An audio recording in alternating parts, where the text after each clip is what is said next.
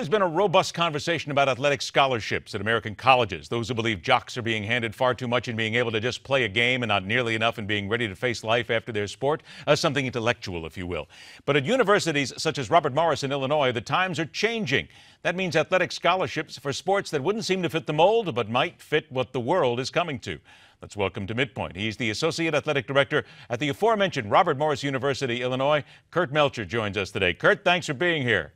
Thanks for having me, Ed. Here you go, Kurt. You're talking about eSports here and basically giving guys and gals scholarships for being able to play video games. I got to tell you, the first thing most people would say is, oh, come on, Kurt, playing video games under a scholarship? Are you serious?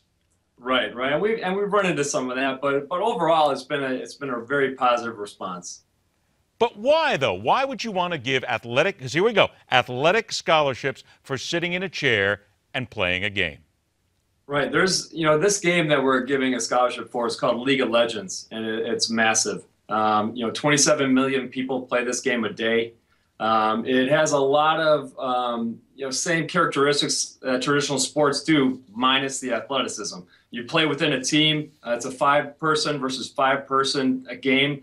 You play obviously online, but each individual on that on your 5-person team has a specific role that you sort of have to perform to have your team have success. So you have to know your role within the team and in the game. You learn how to win and lose. So there's a lot of parallels between traditional sports and eSports, League of Legends specifically. Okay, hang on a sec. You're saying a lot of things here that go along with it. A, there's nothing athletic in this whatsoever that is involved other than hand-eye coordination, which some people might say, but there's nothing athletic. And we're talking about giving people money to be able to attend college to play a video game. You got to see where that's going here, Kurt.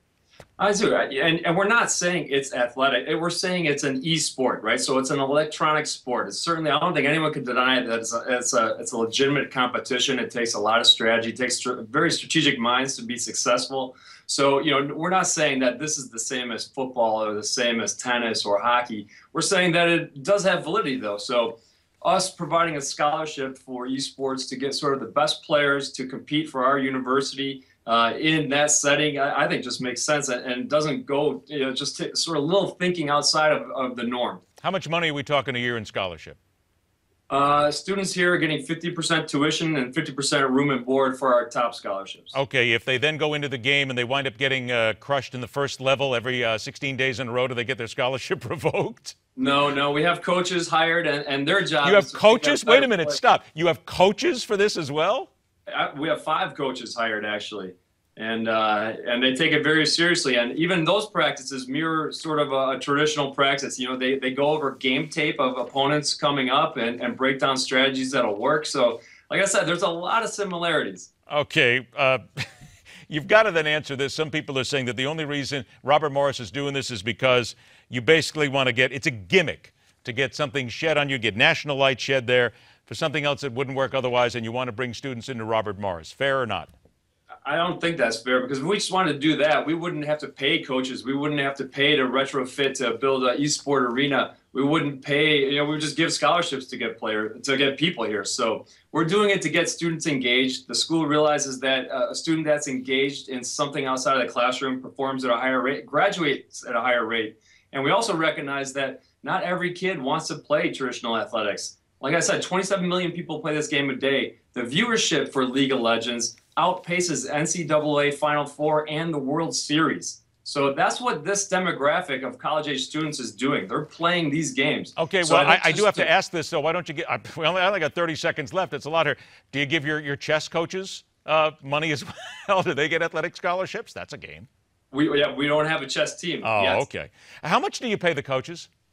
The coaches are part-time, so they get a part-time salary. I mean, we don't have any full-time coaches, really that many here at our school at all. So, the difficulty is finding a coach, because there's not many 40, 30-year-old coaches of League of Legends out there. Yeah, I can imagine that. I can't think of one of them.